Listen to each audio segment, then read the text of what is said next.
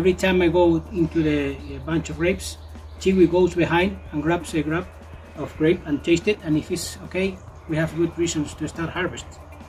Okay?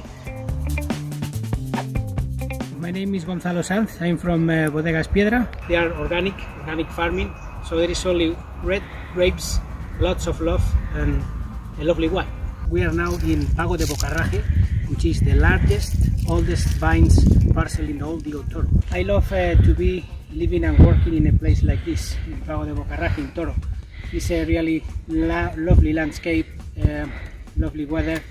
For sure we have really crazy winters, but at the end we have such a lovely summers, and I'm involved with the nature all the time, between the vines, between the forest. I like to be with my son. I have a 10 years old son, which I love to be with him all the time. I like to play rugby. I play rugby with my son and also with some old friends. I like to ski, and I like to have good meals with friends. Enjoy the life, pretty much.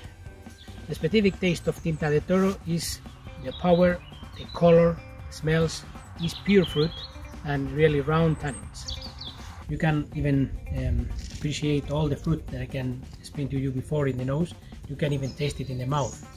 Very soft tannins, rounded, really easy to drink. It's a really lovely young wine, ready to drink. Cheers!